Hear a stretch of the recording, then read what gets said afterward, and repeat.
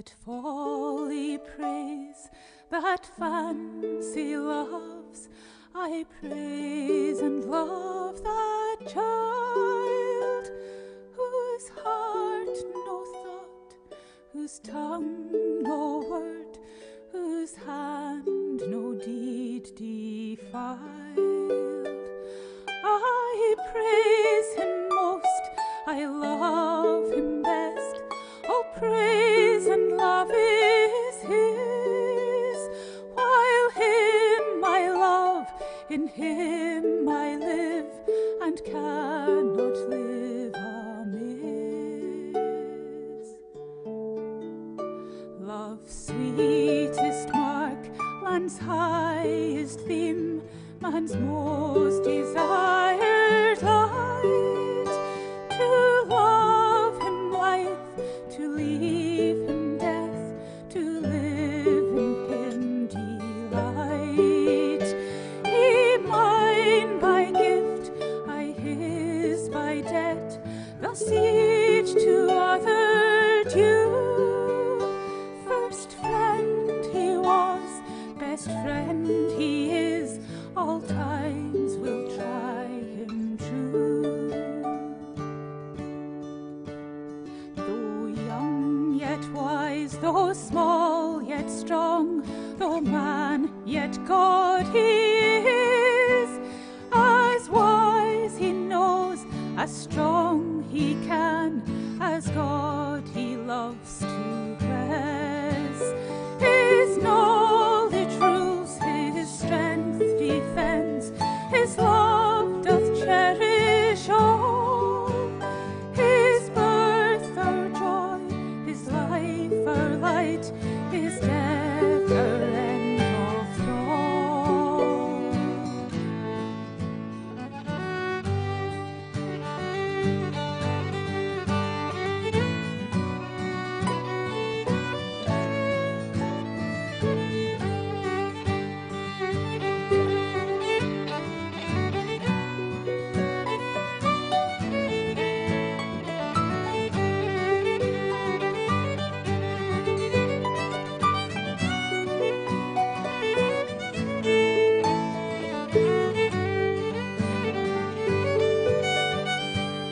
Alas, he weeps, he sighs, he pants, yet do his angels sing.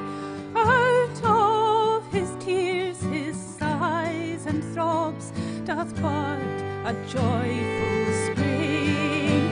Oh, bonny prince, whose tender arms can force all foes to fly, correct my faults, protect my life, direct me when I die. Correct my faults, protect my life, direct me when I die.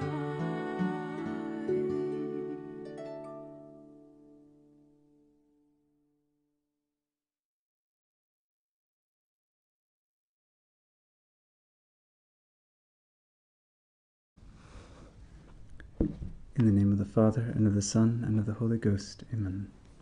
Hail Mary, full of grace, the Lord is with thee. Blessed art thou amongst women, and blessed is the fruit of thy womb, Jesus. Holy Mary, Mother of God, pray for us sinners, now and at the hour of our death. Amen. By thy immaculate conception, O Mary, make my body pure and my soul holy. My Mother, preserve me this night from mortal sin. Hail Mary, full of grace, the Lord is with thee. Blessed art thou amongst women, and blessed is the fruit of thy womb, Jesus. Holy Mary, Mother of God, pray for us sinners, now and at the hour of our death. Amen. By thy immaculate conception, O Mary, make my body pure and my soul holy. My Mother, preserve me this night from mortal sin. Hail Mary, full of grace, the Lord is with thee. Blessed art thou amongst women, and blessed is the fruit of thy womb, Jesus. Holy Mary, Mother of God, pray for us sinners, now and at the hour of our death. Amen. By thy immaculate conception, O Mary, make my body pure and my soul holy. My Mother, preserve me this night from mortal sin. In the name of the Father, and of the Son, and of the Holy Ghost. Amen. Today is the feast of St. Joachim on this 14th of November. He's one of the great defenders of the Holy Unia, which if you've heard of, it's that work of bringing the Orthodox of the East into the unity of the one holy Catholic and Apostolic Church under the successor, St. Peter. That was his great life's work for which he lived and for which he died. He died on the 12th of November, but we keep his feast today. So more on St. Josaphat in a bit. But for today, a warm welcome to you who are listening from this little island of Papastransi. It's been a blustery, a windy autumn day, but the sun's been shining much of the day, and it's been a nice day for working. One of those days where they say, good to feel alive, as they say. Anyways, good day here on Papastransi. Before we get to St. Josaphat, I wanted to say a few words about St. Lawrence O'Toole. He's the last saint mentioned in today's Martyrology reading. And he's the holy monk in Ireland who very young became the Archbishop of Dublin and died in 1180 while he was journeying in France for the sake of his archdiocese, but he was in France, and I think his relics are still there. And it seemed particularly appropriate to talk about him today because of his devotion to Our Lady, and with today being a Saturday. There's a circumstance which highlights how devoted he was, because the Irish have been long very devoted to Our Lady, but there's a series of letters from one of the, you could say, successor archbishops of St. Lawrence O'Toole, who was the Cardinal Archbishop of Dublin, Cardinal Cullen, who in the mid-1800s wrote no less than 42 pastoral letters to his flock on devotion to Our Lady. He wrote about other things too, but that was his favorite topic. And he notes in one of them that devotion to Our Lady has been a distinguishing mark of the Diocese of Dublin ever since the days of Lawrence O'Toole. So it's perhaps his life is beautiful, but it's you could say the crown, or the most notable part is that love for Our Lady. And there's an incident which is very edifying, which I was going to relate here. This shows how he keeps the honor of Our Lady uppermost in his mind, especially or even in the most stressful situations. So the story goes like this. He was trying to build a church in honor of Our Lady. It was one of the many works he undertook as Archbishop. And in the midst of this, he had to make a journey to England. He had to go there several times to the court of Henry II. It was right around the time, that was basically the time when England was invading Ireland and taking over the area of Dublin. And he was trying to keep peace between the two nations. Anyhow, he was going there, and as soon as he got on the ship, several of the merchants of Dublin came to join him. They were going to go at some point, and when they saw the Archbishop was going, they wanted the protection of their holy pastor. And their hopes were not disappointed, because after they set sail and they were on the open sea, a terrible storm arose, and it was the worst they'd ever been in, and they thought each moment that they were about to die. But that was one of the reasons they'd come with Archbishop O'Toole, and so they went to him and knelt at his feet and begged him to save them. And he was among them. They were terrified, but he was calm and confident. And he said to them, nice words here, "You know that even now a church is being built in Dublin in honor of the Mother of God. Promise me that you will give generously to this work of the goods God has given to you. And I promise you, on the part of God and Our Lady, that the storm will subside and that you will have a safe voyage." And so they took those words as though from the Blessed Virgin herself. And several of them had quite valuable merchandise with them on on the ship, and so they came right away to make their offering for the church. And the others promised to give it when they returned. And obviously the Archbishop had been illuminated supernaturally by Our Lady, because she looked down from heaven and caused a calm to come over the sea from that terrible storm. And so they reached the port in safety, and the whole trip was safe, actually. And so they gave thanks to Our Lady and Saint Archbishop Lawrence O'Toole. So a lovely story of confidence in Our Lady that was many centuries ago, but obviously Our Lady is not any less powerful now than she was then. And so when we are in storms, or maybe even a situation as dramatic as that, who knows, some car wreck or whatever it is, let's keep that thought of Our Lady in mind, and to pray to her, but also that thought of promising her something. You know, the Psalms are full of these references to vow ye your vows to the Lord and pay them. And that vow gives such great honor to him, something that you're going to do, make a pilgrimage or build a shrine in Our Lady's honor, whatever it be. So she values our prayers, but that's a powerful way to fortify those prayers, if you will, is to make a promise to Our Lady, of course, then to keep it. But anyway, the beautiful example there of St. Lawrence O'Toole. To remind you, the form of this broadcast, we're here for 3 hours together, and the first hour is these notices, followed by the Holy Rosary. The second hour is primarily the Holy Mass, preceded by the prayers against Satan the Apostate Spirits and St. Patrick's Breastplate, and followed by Thanksgiving for Holy Communion. And the third hour is for devotions,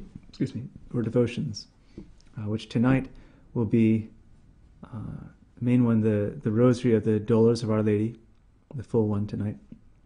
And then again, for Our Lady and for the poor souls, remembering them, one of the indulgence litanies, so we'll sing the Litany of Our Lady tonight. And then, if time permits, various other kind of individual prayers for the poor souls. And then we end with night prayers of the monastery and the Sung Salve Regina for the poor souls. And tonight, being Saturday night, we'll do the solemn Sung Salve Regina. So there's devotions of the Mass. As you probably know, if you're following this regularly, on Saturday, if it's not a second or first class feast, we have the privilege of saying the Mass of Our Mother of Perpetual Succor. So we'll say that tonight with the commemoration of St. Josaphat. So that's Mass and devotions.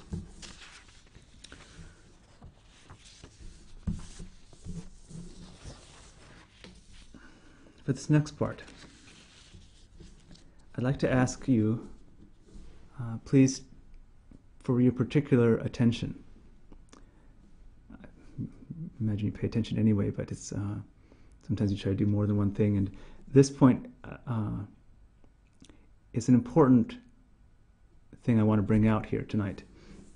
And especially in terms of, for those of us who love the traditional Catholic faith in the scandals that are everywhere today, especially in the church, I want to address what I think is a very grave temptation for those of us who want to be traditional Catholics.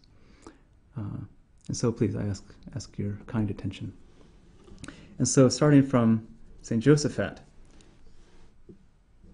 our saint of today, he's a martyr, and so if we had his Mass today would have been a red Mass. But what's particularly noteworthy is what he gave his life for. He gave his life for the sake of the Holy Unia, as he said. He went to one of the centers of, there had been an Orthodox movement basically to break up. There had been a reunion with Rome, and then several towns and areas had broken off again to join the Orthodox schism, really, if you will. And he went to the center of one of these without any fear, even though he was warned how dangerous it was, to try to draw back the flock. And several times he was almost killed. And a few days before his death, he was surrounded by an angry mob. And he said to them, "You people of Vitebsk want to put me to death. You make ambushes for me everywhere. I am here among you as your shepherd, and you ought to know that I should be happy to give my life for you. I am ready to die for the Holy Union, for the supremacy of St. Peter and of his successor, the Supreme Pontiff." Beautiful words. And a beautiful cause to die for, Holy Unia. And it's still a beautiful and noble cause, even to die for, because it has to do with the salvation of souls. This union to be within the communion of the Holy Catholic Church. It's not just a matter of, it would be better if we could do that. It's not just better, it's necessary. In the confusion in the Church today, it's very necessary that we hold on to the truths of the faith and firmly hold on to them, those truths that have been taught very clearly in the past and with the full exercise of the rightful authority of the Church, especially the highest authority in the Church, those ecumenical councils and the popes, such as you might find in Denzinger or recorded elsewhere. That's the easiest way to find it. And one of those truths is that we must be in the one true Church, the Catholic Church. There's a famous bull called Unam Sanctam, put out in November of 1302 by Pope Boniface VIII. And in that bull, he reiterates this truth of our faith in unmistakable terms. He says, "With faith urging us, we are forced to believe and to hold the one holy Catholic Church, and that apostolic. And we firmly believe and simply confess this Church, outside of which there's no salvation nor remission of sin." And he ends the words with even clearer and more forceful words. This is where I really want to draw out from this bull. These words here he ends with. "We declare, say, define, and proclaim to every human creature that they, by necessity for salvation, are entirely subject to the Roman Pontiff." It's worth repeating. If you'll bear with me, I'll just say it one more time. "We declare, say, define, and proclaim to every human creature that they, by necessity for salvation, are entirely subject to the Roman Pontiff." This doesn't mean, of course, that we have to adhere to everything that the Pope says or does. That would be foolish.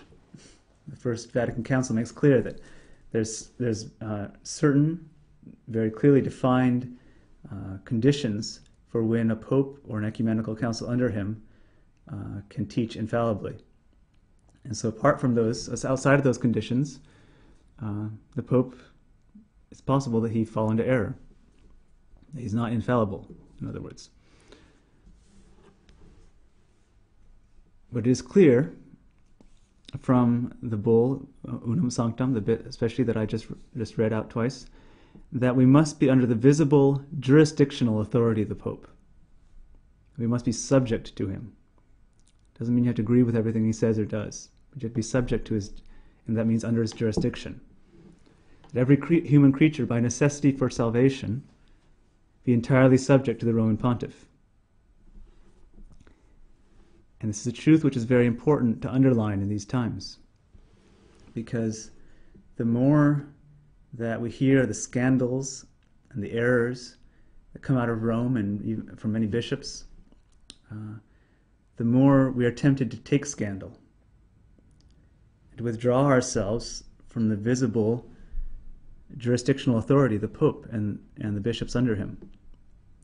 But we must remember in this regard that scandal is of two sorts. There's active scandal and passive scandal. You can find this in St. Thomas. I looked up a definition in a traditional moral theology manual. Active scandal is defined as the act itself which is the occasion of sin for another, while passive scandal is the sin occasioned by another's act. So someone does something wrong, and that's going to be a cause or a kind of a impetus to you doing something wrong. You say, "Oh, he's doing that, so why don't I?" Or "Oh, he's doing that, so I should do this other thing, which I wouldn't do otherwise." But the point here is that passive scandal is the sin occasioned by another's act. In other words, it's a sin. It's not just the person that gives scandal that sins. It's the person that takes scandal to do something wrong who sins. And of course, people don't generally mean that they plan to sin when they say, "Oh, I'm scandalized." It's not how it's used generally in common speech. But to let someone else's bad conduct be a cause or an excuse for our failure to do our own duty is in fact a sin. It's passive scandal. And so perhaps the person who gives the scandal, gives active scandal, will get the harsher judgment. You know, like our Lord says, I'll get the millstone around his neck. But the one who allows himself to be turned aside by their example from the right path will also be judged. And so when it comes to scandals in the church today, we must remember our duty, that which we ourselves are bound to do, because that is what we will be judged on. The Pope and the bishops have their duty. Their duty is to teach the faith, to preserve the apostolic faith, and preach it by example, by words, by acts. We have to pray for them, that they'll have the sufficient and abundant grace to do that, to fulfill that duty of theirs. But if they don't fulfill it, in the end, that's their fault. But we must still do our duty. And one of the grave responsibilities that we have, according to our state in life, is to be subject to the Roman Pontiff, as that bull said so clearly. And if we fail to do that, in the end, it will be our fault. You can sympathize with people that withdraw themselves from the visible unity of the church, and say, "Oh, there's lots of scandals," and it's true, it's terrible, and woe to those that give scandal. But in the end, if we don't do our duty, it's our fault. The Pope and the bishops have to do their duty, but that's not what we're responsible for. We're responsible for our duty, and one of the duties of our state in life is to be subject to their jurisdictional authority. Now, in response to this point, someone may say that if they stay within the structures of the church, that they'll be subject to such a deluge, and it is a deluge today, such a deluge of error and just immorality, that their own faith will surely suffer as a result. They'll say, I'm just not strong enough to stand against the tide. And it's an objection that needs dealing with. But there are at least two things that should be said in response to this. The first is that the end doesn't justify the means. It's a basic moral principle, that we may never directly intend or do something wrong in order to attain some other good. So this person with this objection, he doesn't want to fall into some error or sinful act because of being under churchmen who seem to be leading them astray. But as we've seen, it's a dogma of the faith that we have to be subject to the Roman Pontiff. So how can it possibly be what God wills that we do now, we embrace now some clear error against a dogma out of the hope of avoiding a possible error or errors in the future? That can't be God's will. He doesn't will that we do something wrong now in order to avoid some other possible wrong in the future. Even if it's a certain good, you can't do something wrong now in order to get a good later. The end just doesn't justify the means. It's a basic principle. So, anyway, enough on that one. But if such a person is so convinced, just to look at it from a somewhat different angle, is so convinced of the danger of bad leaders and bad environment, if you will, you could ask too, then why don't they leave the world? It's a different way of looking at it, but the world is full of bad leaders, bad philosophy. It's full of lies and immorality. It's just a deluge. Every time you open a newspaper or a book or step outside, you see it. And so you could say, why shouldn't we all flee to the desert? And I'm not saying it's a bad thing to flee to the desert. It's, to flee this sinful world is a great thing in a sense. And so we hope all to get to heaven, to flee out of this world. But it's not strictly required of us. Religious life is a good thing, but it's not strictly required of us. What is required of us is that we pray for the grace to remain unspotted from the world, St. James says. And so our Lord prayed for us in just this way. In the Last Supper, he said, this is John 17, I pray not that thou shouldst take them out of the world, but that thou shouldst keep them from evil. And so you can see the application with the church as well. Christ doesn't want us to leave the visible structures of the church. He wants us to remain unspotted from evil. And those two things can go together. You know, there's the parable of the cockle and the wheat. He allows them to grow up together. And it's a mystery of iniquity. But we know that He gives the grace. You see so often in the lives of saints where you have really exalted sanctity, intertwined in the sense of not in the same person, but they're living in such close proximity and so much rubbing of shoulders, so to speak, with really wicked people. And you kind of, don't they like rub off on each other more? But somehow God allows the wicked to have their free will, and He uses them to purify the good, and He gives the good the grace to resist whatever it is that might be drawing them to evil, even if it's just resentment against all the bad treatment they're getting. So He gives the grace to remain unspotted from the evil. So we must truly believe that He will uphold us in the way that He has divinely instituted the structures of the church. So that's the first thing to say to that in response to this person. The second, the person who doesn't want to stay within the structures of the church because of all the problems in the church, and especially with churchmen, the leaders, is what our Lord says. It's a hard truth, but it's important to remember. This is from the Sermon on the Mount. It's chapter 7 of St. Matthew. Enter ye in at the narrow gate, for wide is the gate, and broad is the way that leadeth to destruction, and many there are who go in thereat. How narrow is the gate, and strait is the way that leadeth to life, and few there are that find it.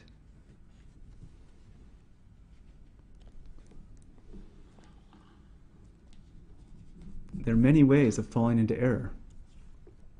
There's only one way of keeping the Catholic faith. We have to keep it whole and entire.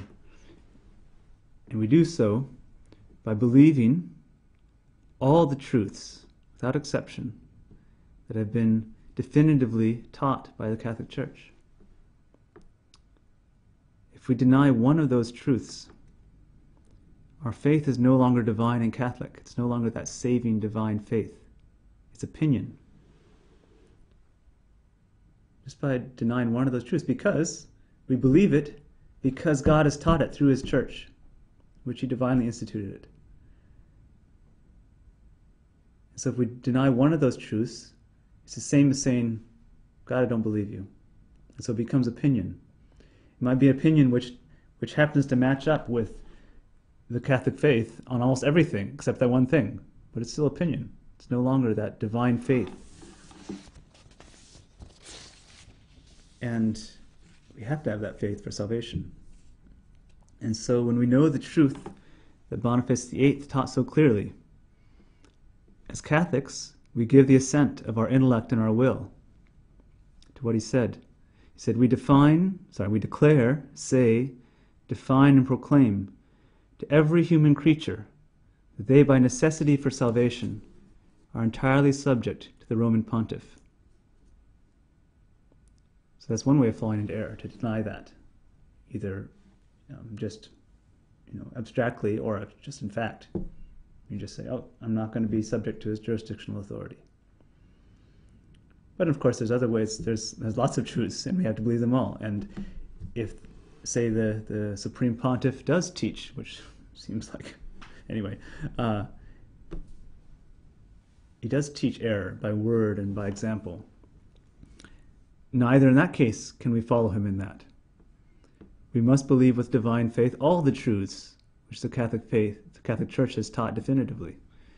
And a lot of those are very clearly stated by popes. You just read Denzinger, read the Acts of the councils and the popes from the past, and it's very clear what they're teaching. And so you don't want to be so to speak, overly have a false idea of faith, the kind of submission of our intellect and will there, because it wouldn't even make sense to say, well, I believe what the Pope is saying, but then it's going to deny what all these other popes have said with more authority. Especially because now it seems like very little is taught with clarity or use of much authority. And so we must hold all the truths. The way of salvation is narrow and straight. And so for fear of falling into errors by being in the structures of the church, there's a lot of dangers in this life. It's not the only danger, but it is a danger. So we have to be subject to the jurisdictional authority of the Pope. That's what St. Josephat gave his life for. And so may Our Lady and St. Josephat pray for us, that we may keep the faith whole and entire in the present day and in whatever may come. It's a task which is beyond our strength. It's scary in a sense. You see, wow, the church there's a lot of things wrong. But we have to trust in God's grace. And we have to have that grace. We can only do it by grace, to protect us and to keep on the straight and narrow. And so I leave you with the words of St. Paul to St. Timothy. O Timothy, keep that which is committed to thy trust, avoiding the profane novelties of words and oppositions of knowledge falsely so called, which some promising have erred concerning the faith. Grace be with thee. Amen. In the name of the Father, and of the Son, and of the Holy Ghost. Amen. Holy Rosary in a couple of minutes.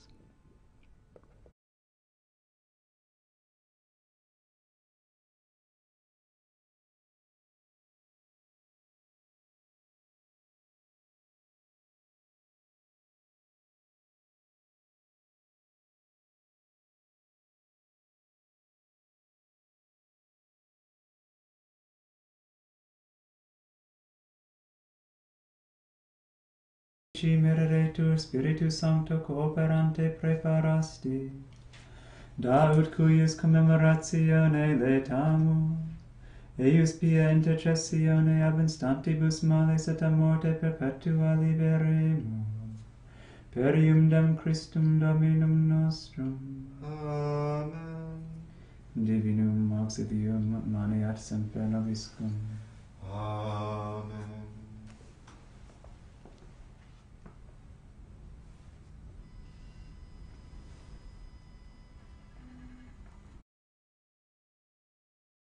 Let Let folly praise that fancy loves.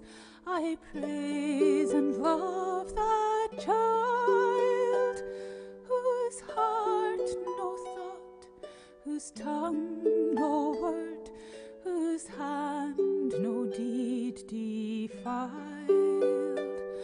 I praise him most, I love him best. All praise and love is his, while him I love, in him I live, and cannot live amiss.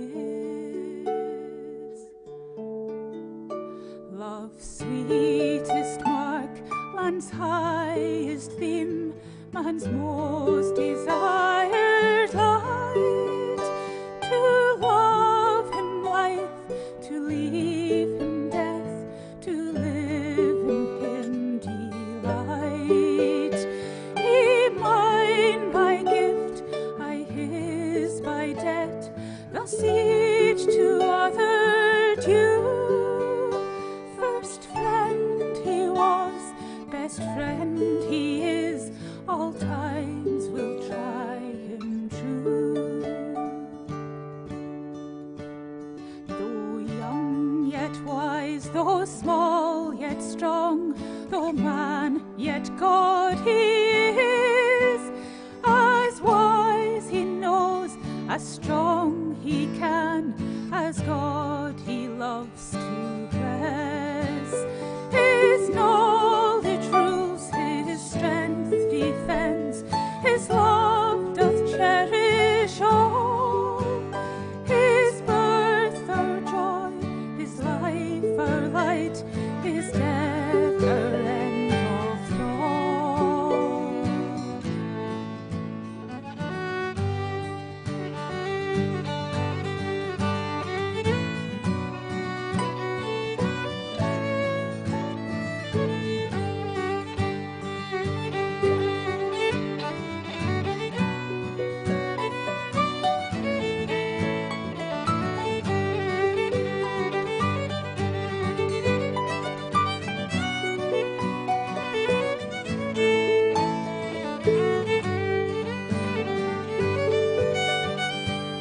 Alas, he weeps, he sighs, he pants, yet do his angels sing.